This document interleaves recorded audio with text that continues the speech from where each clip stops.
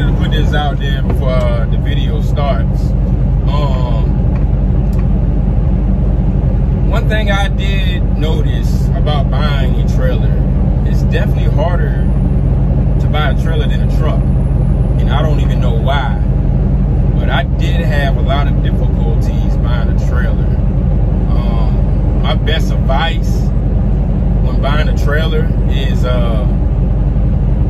if you can buy it with cash, do that. Because trying to finance a trailer is very, like I said, it's very difficult. I just couldn't figure out why. But if you have to finance a trailer, try to get something, you know, in a good price range with a decent down payment. That's the best advice I can give to you guys about buying a trailer, especially a reefer trailer. Because also reefer, if you plan on traveling like California and stuff like that, it has to be what's the word, legal or whatever. It has to be 7 years. The motor has to be 7 years or newer, or something like that. I don't go out there, so it didn't apply to me. I would never go out there with this truck, so be mindful of that.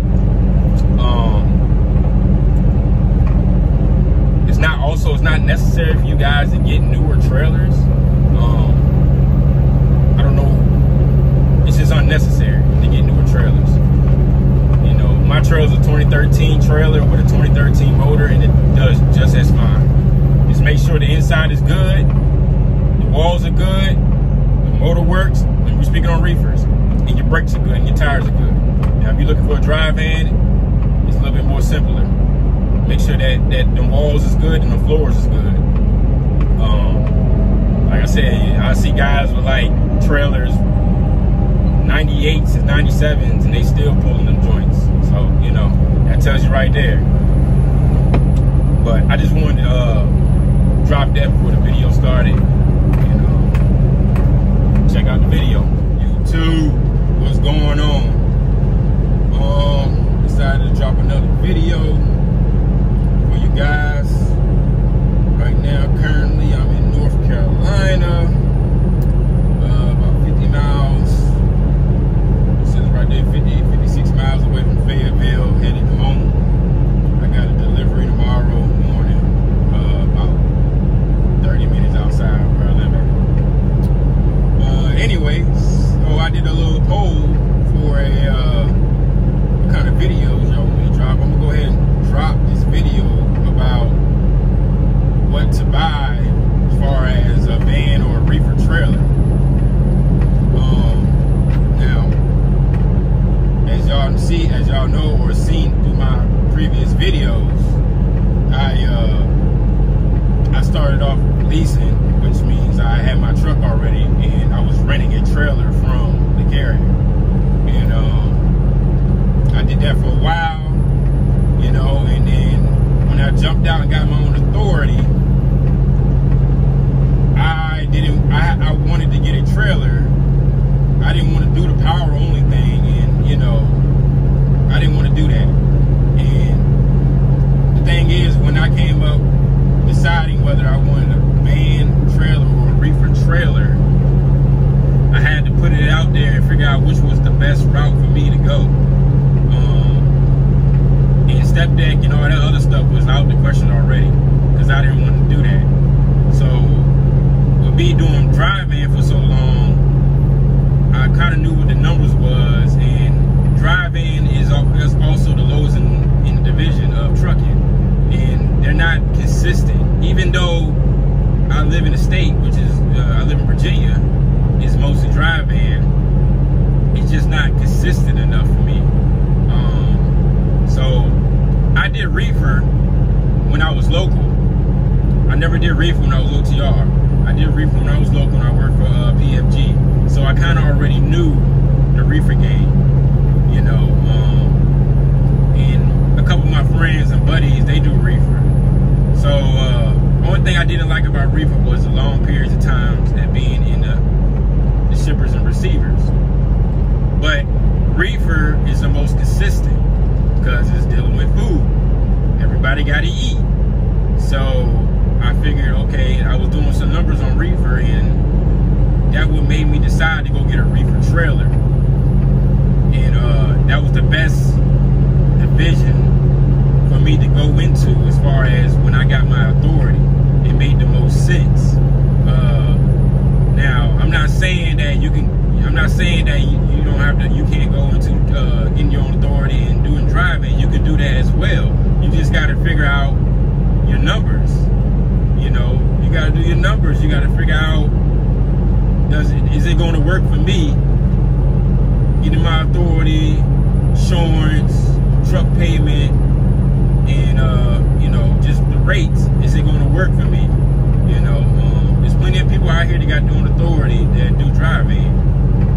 I'm not against it. Now, I have decided that I will get a drive-in trailer eventually, you know, for when I add on a driver. But initially, I wanted to start it off in a Reefer. And it's been the best, most profitable for me. Dealing with the COVID-19 and all that stuff, Reefer has been doing well for me. Now I get a lot of emails about can I do drive-in with my own authority? Like I said, you can. Again, you have to do your numbers. Everybody's situation is different. I don't know what everybody's situation is, but you can do drive-in with your own authority. Drive-in is cheap to get as well. As far as picking the type of trailers, I'm not really with the spring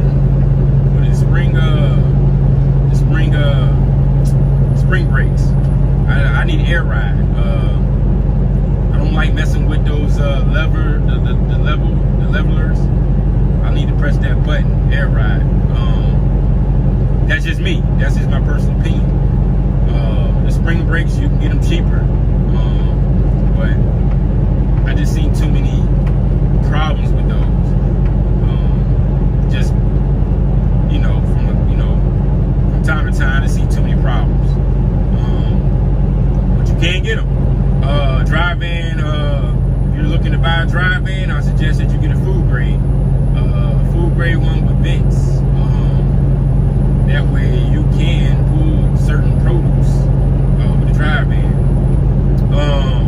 Like watermelons, for instance. You can pull watermelon loads with a drive-in, but it gotta be vented. A lot of shippers allow that. Some shippers don't though. The thing is about Reefer, you can also pull drive-in loads, but most of the time with a Reefer, you can't pull like paper products, stuff that can get wet. You know what I'm saying? You can't really pull those kind of products. But you can pull a lot of drive-in loads, whether it's totes or whatever, or drums, stuff like that. Yeah, you can pull those. Reefer, let me see. There's a lot of things like plants. A lot of people don't allow you to pull plants because you need E-tracks. A lot of Reefers don't come with E-tracks. And what I mean by E-tracks, they're the little, most drive-ins got them. You can put straps, connect them with straps. Some Reefers do got them. You can install them in the Reefers. You know, at least like 2 to 3 rows or something like that for extra costs. I don't know how much that is, but if you're interested in doing something like that, you got to look at, go check it out at one of the trailer places, and I'm sure they'll install them. Like I said, drive-in versus Reefer is kind of up to you, and it depends on how your pockets are. And again, you can get a cheap Reefer trailer. You can get a cheap drive-in trailer. You just got to do your due diligence and check those. When buying a Reefer trailer, you really got to check that motor. Check the motor, check the hours. Depending on if you want a Thermo King in a carrier. I got a carrier myself.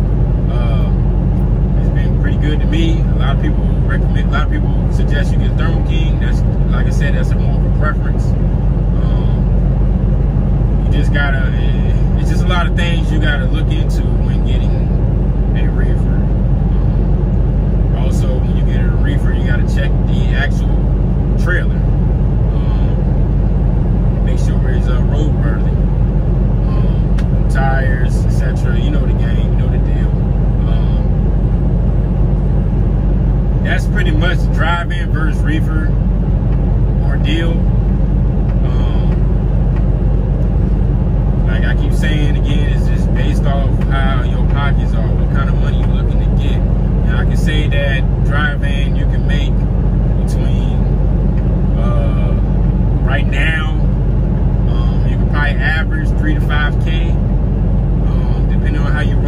live at, Reefer, more so 4 to 6K, maybe more, depending on where you live at, and where you like to run, how often you run, how hard you run. It's also, like I said, it all depends on location. Like I said, I'm in the state of Virginia. It's mostly drive-in freight. But like I said in the previous video, or maybe a video or two ago, I said that I'm on a dedicated lane. Where I run from the NC to Florida, and then back home. That's pretty much what I do weekly, and it's been going good for me. That's pretty much it. Versus driving versus reefer, man. It's just, like I said, it's up to you. If y'all got any more questions about that, you can email me. Like I said, I'll leave my email in the description. Once again, appreciate all my new subs. Thanks for following. Thank you guys for